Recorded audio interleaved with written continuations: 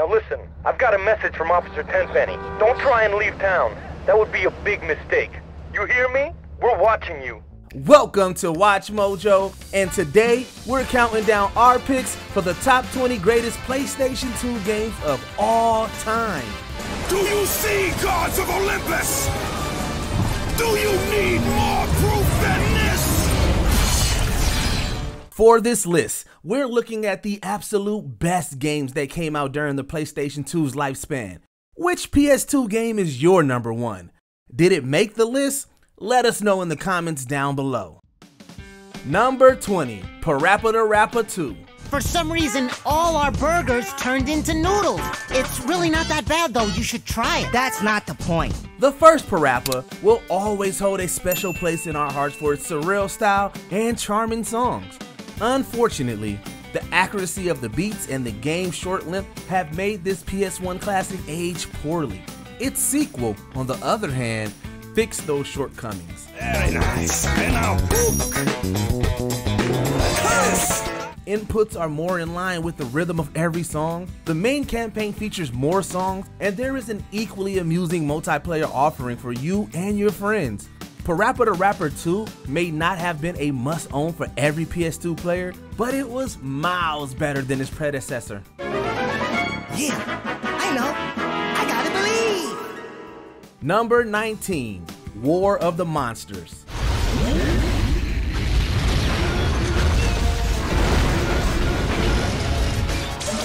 Few games have managed to fulfill the epic fantasy we've had with our friends, where each of us battles it out as our own kaiju.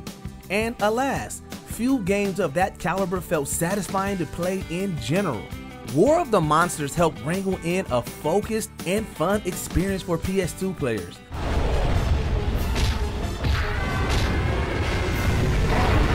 From the modest roster of monsters to the destructible environments, this was a heck of a party game for Sony's second console, and offered up dozens of hours of playtime with its unique concept, wealth of modes, and arcadey nature.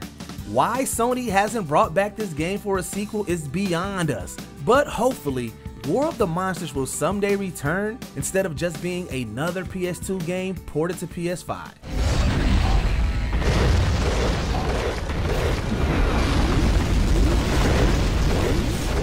Number 18, Grim Grimoire.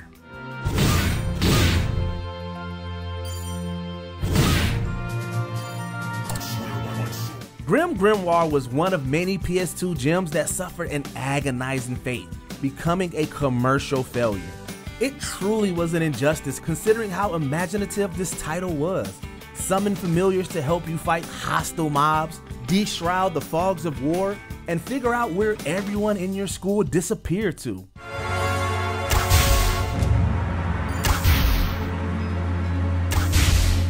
In addition to boasting a beautiful art style, Grim Grimoire managed to conjure a challenging adventure that any fan of strategy games would enjoy. So, if you haven't had the chance to check out the remastered Grim Grimoire once more, now is the time to do so.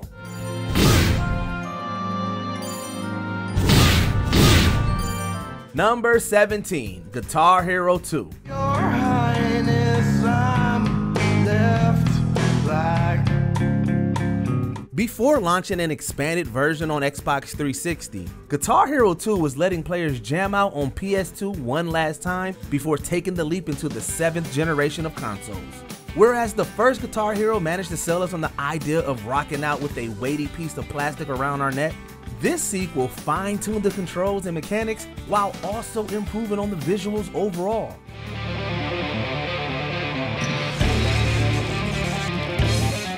On top of that, the focus on more heavy metal was empowering to hear as we journeyed to become the virtual rock stars we were born to be.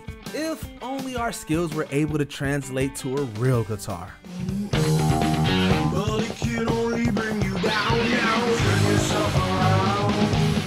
Number 16, Silent Hill 2.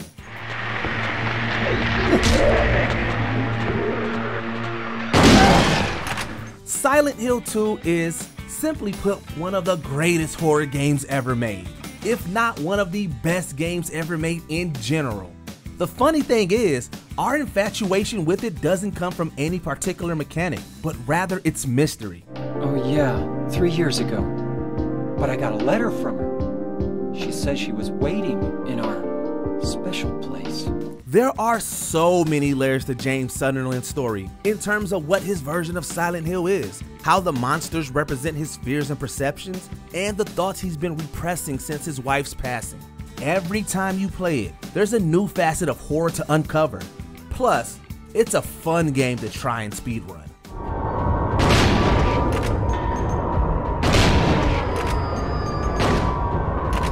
Number 15, Katamari Damacy.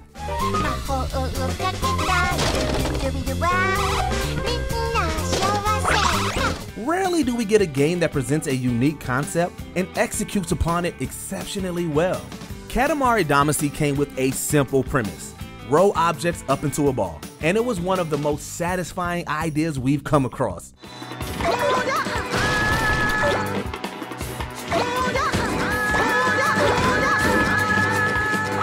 Across a multitude of levels, you'll roll up objects within a time limit before hurling them into space and turning your mass of materials into a star. That wacky concept, coupled with a fantastic soundtrack, are what made Katamari Damacy one of the best franchises to come out of Bandai Namco Entertainment.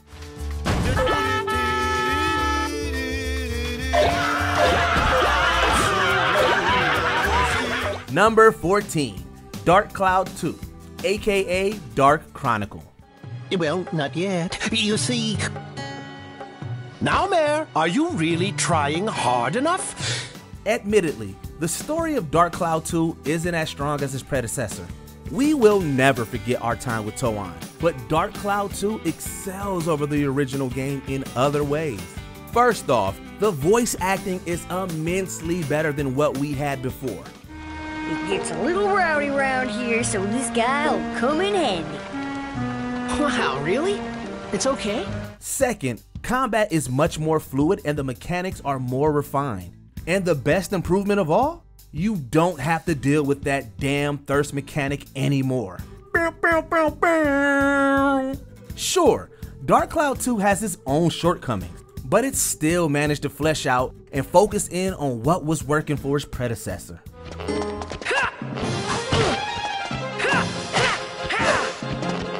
Number 13, Gran Turismo 4.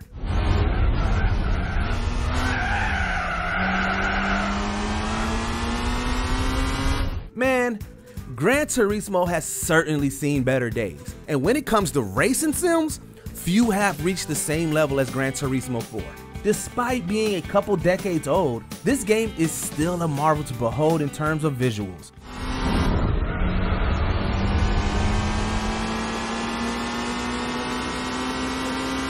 From lighting and shadows to the models of the cars and detailed textures, this game truly showed the visual fidelity that the PlayStation 2 was capable of. On top of that, the addition of driving missions offered up more high-octane racing for us to speed along tracks for hours.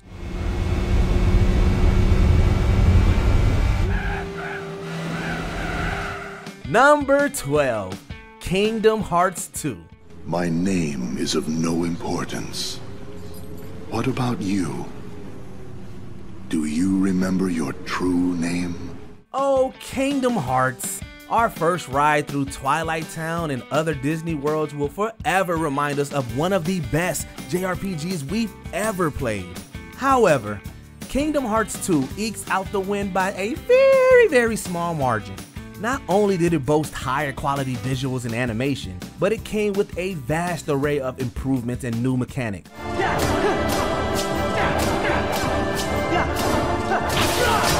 Reaction commands proved to be an excellent addition to the combat, allowing for more room to dodge or pull off spectacular attacks. As for the gummy ship, these segments were significantly more fun than the basic version we had in the previous game. So, is it really a surprise why it's regarded as one of Square Enix's best games? Number 11, Twisted Metal Black.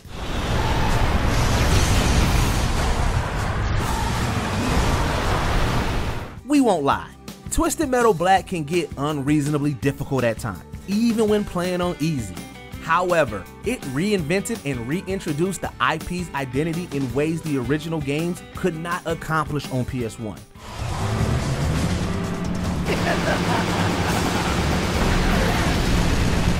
Highly detailed vehicles and environments, more hazards across each stage, brilliant writing and character development, and an intensely haunting soundtrack kept us coming back to blast more cars, trucks, and structures. Though, if you prefer a more arcade-like experience, we can understand why many consider the PS2 port of Head On to be the superior of the two.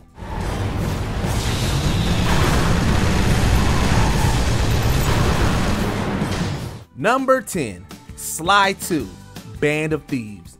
This is Peking Duck. I hear you, Blizzard. No, Sly, I'm the wizard, and you're sitting duck. It isn't often we see a sequel reach for a level of ambition quite as high as Sucker Punch Productions aimed when developing Sly 2. To see this franchise go from a simple 3D platformer into an early example of open world gameplay was a sight to behold.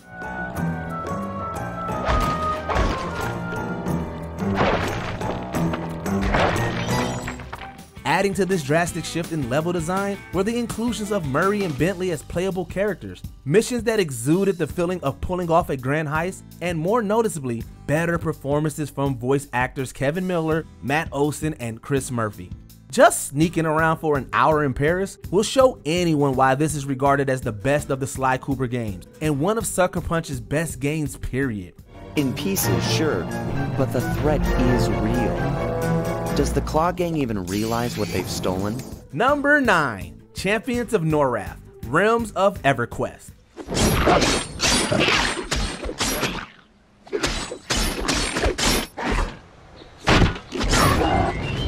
The fact that there is no way to play Champions of Norrath on modern hardware is a crime. This legendary game was one of the most fun action RPGs we had ever played, thanks to its wonderfully crafted world, deep combat mechanics, and high replayability factor.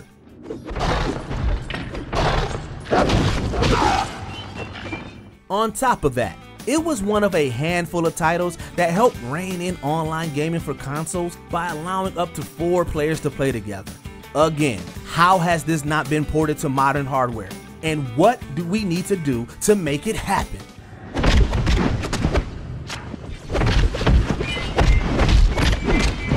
Number 8, Final Fantasy X. I thought Sin just took me to a faraway place, that I could go back in a day or two. But 1,000 years into the future? If there was any Square Enix title that perfectly cemented their place in the PlayStation ecosystem, it was Final Fantasy X. While it abandons a couple of systems that made previous titles work, it introduces new ones that work just as well.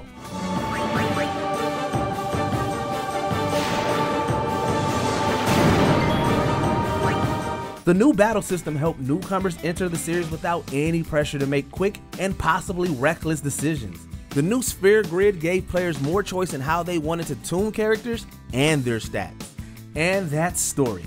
Yes, make all the jokes you want about the laughing scene, but this is a story worthy of a chef's kiss. Mwah. Whoa! Wow!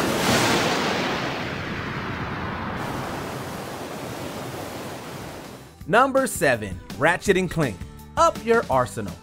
Officials believe that an evil robotic supervillain known as Dr. Nefarious is the mastermind behind the Tyrannoid attack. As you can see, the Galactic Rangers are putting up a valiant fight, but they are no match for these tentacle-eyed terrors. To those of you who absolutely adore the Future Saga on PS3, the PS4 remake, or Rift Apart on PS5, everything you love about those titles leads back to Up Your Arsenal. This was the game where Insomniac Games managed to perfect the ideas and formulas laid out by the first 2 games in the series, and created a third-person shooter that was fantastic from start to finish. Oh man, this job is too much fun! Weapons could be expanded upon further than before. The weapon wheel was reworked into something more quick and responsive to complement weapon swapping. And Dr. Nefarious quickly established himself as one of the best villains ever created. It's truly hard to find one thing to detest about Up Your Arsenal.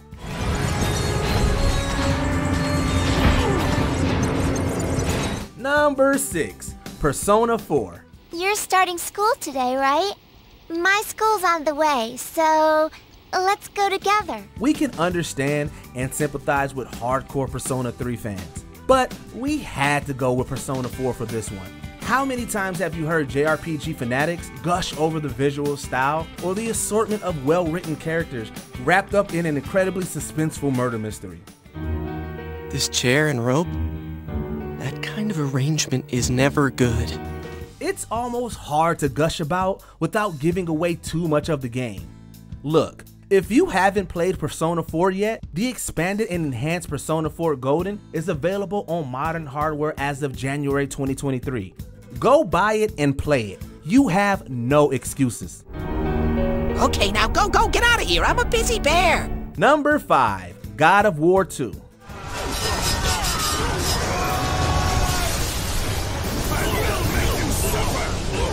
The Ghost of Sparta's first game was a stellar outing, even though it had a few blemishes. God of War 2, on the other hand, came out looking and playing more beautifully. Controls were more responsive, combat was just as fast and frenetic as before, and just like with Gran Turismo 4, the PS2's visual fidelity was on full display.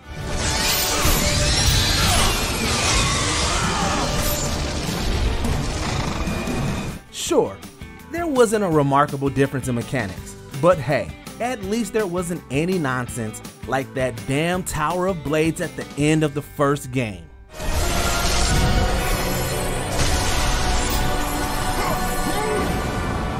Number 4, Okami.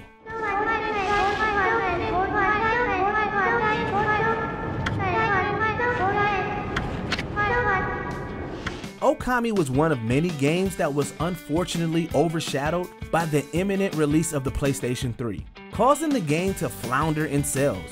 What many missed out on was one of the most creative and gorgeous JRPGs we have ever played.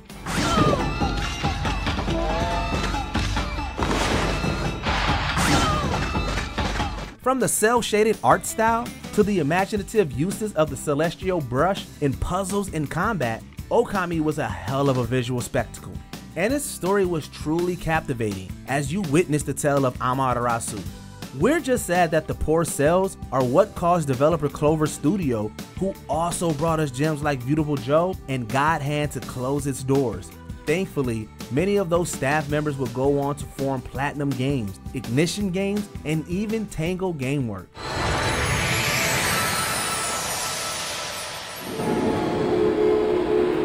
Number 3, Shadow of the Colossus.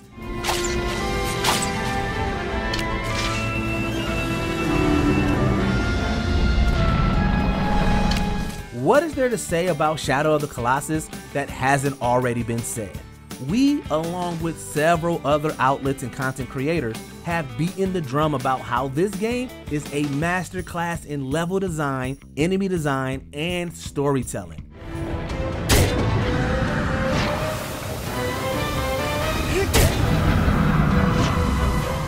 Sure, the PS2 version isn't the best way to play it these days, but even back then, it was unlike any other game we had seen at that time. What Team Ico and Sony Japan Studio accomplished was absolutely remarkable, and it's a must-play for anyone who calls themselves a fan of PlayStation.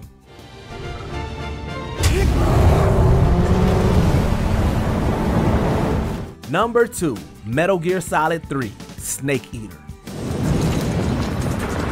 If we don't get Sokolov back before that weapon is complete, we'll be facing a major crisis. Whether you're a fan of the Metal Gear franchise or stealth games in general, Snake Eater is the prime example of how to execute a stealth game. It wasn't just enough to hide around corners or inside boxes anymore. Snake Eater demanded players to be more crafty and tactile in their approach. There was more of a focus on utilizing your environment to sneak past guards and infiltrate areas. You must be Sokolov. Rather than having a mini-map showing you where every enemy was, you had to gauge sonar and motion detectors and keep track of guards with your own eyes. On top of that, you had to keep track of how well your outfits helped you blend into the environment. There were so many layers to the gameplay that made Snake Eater the best game in the franchise and a treasure of the PS2 catalog. Drift away. My place is with them now. Before we continue, be sure to subscribe to our channel and ring the bell to get notified about our latest videos. You have the option to be notified for occasional videos or all of them. If you're on your phone, make sure to go into your settings and switch on notifications. Number 1. Grand Theft Auto San Andreas. Welcome home, Carl. Glad to be back. Many will point to GTA 3 or Vice City as the starting point in GTA's success. We would argue San Andreas was the one. As media pundits push for a narrative and claim video games cause violence, San Andreas was innovating the open world immersive sim genre we know today. I thought this was family turf. Yeah, it's Temple Drive family. We don't roll with them no more. Top-tier voice acting paired with stellar writing, an expansive world to complement the non-linear gameplay, improved controls in both movement and driving. San Andreas barged through our door and brought us a game that would influence the industry for years. So, why shouldn't it be considered the best PS2 game of all time?